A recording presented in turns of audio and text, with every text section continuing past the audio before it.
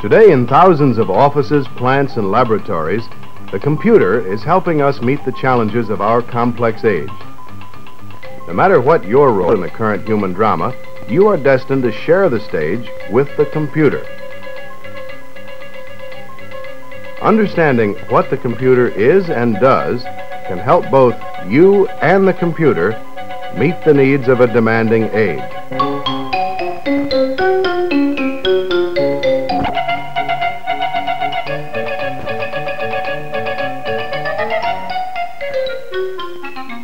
As familiar kinds of machines increase your capacity to do work with your muscles, the computer, which is several new kinds of machines working as a system, increases your capacity to do work with your intellect.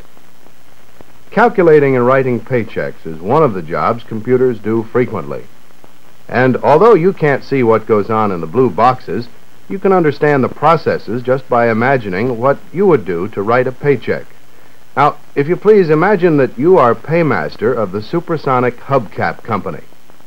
Here is your problem. Figure out how much to pay one employee, George Grinder. You first gather the facts, the data you'll need to solve the problem. His rate of pay is $3 an hour. His deductions are 15% for income tax and $1 for insurance. George worked 35 hours last week. That's your input, the facts.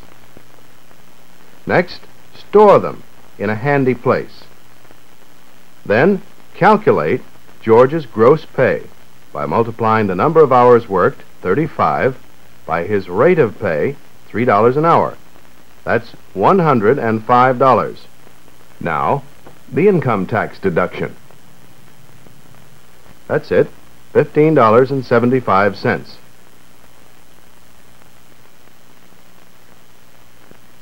Subtract this from $105, the gross pay,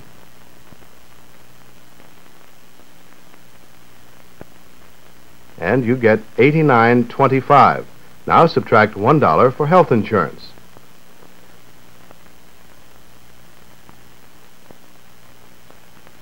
$88.25 is Mr. Grinder's take-home pay. Now write the check. That's output. In arriving at the answer, you performed each step in its proper order. That means you exercised control. The computer performs the same basic 5 functions. The computer requires input, basic facts or data to work on. It must store this information in a handy place. The computer stores facts in an electronic memory, both data used in solving a problem and instructions on how to use the data. Your calculation was done with pencil and paper, or you might have used an adding machine. The computer's calculating or arithmetic unit operates on the same principles as an adding machine. It can add, subtract, multiply, and divide. After you gathered your facts and did the arithmetic, you had the answer. So you wrote George's paycheck. This was output.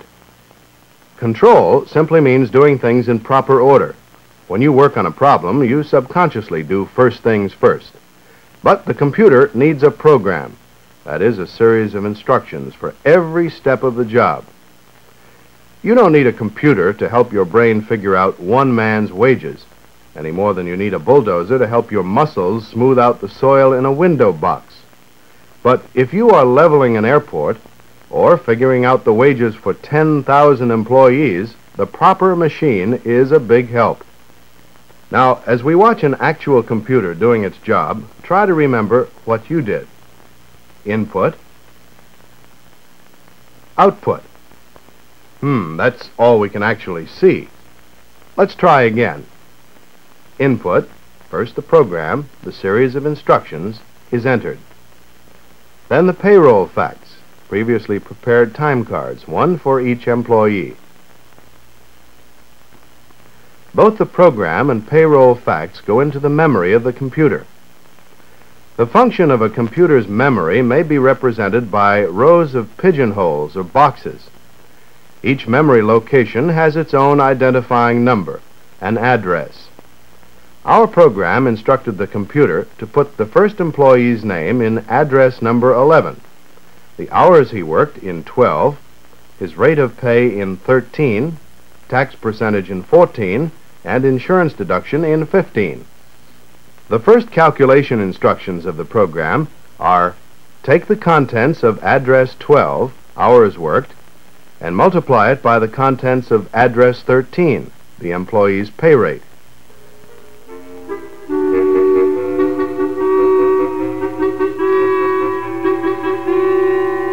Store the result of this calculation in address 16 while the computer does a couple of other things, such as compute the income tax to be withheld and the insurance deduction.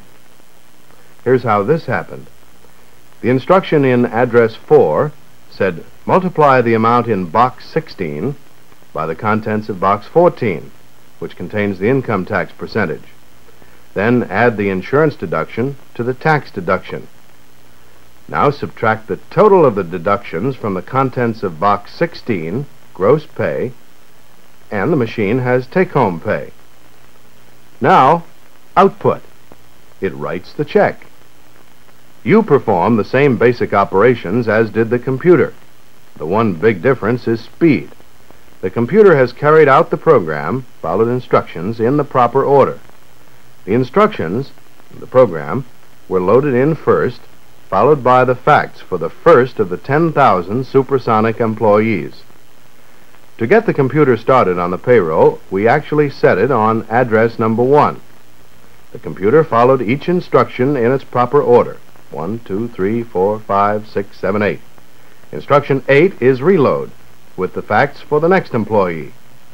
Thus, the instructions in the upper boxes are followed repeatedly, while fresh payroll facts are loaded each time instruction 8 of the program is reached.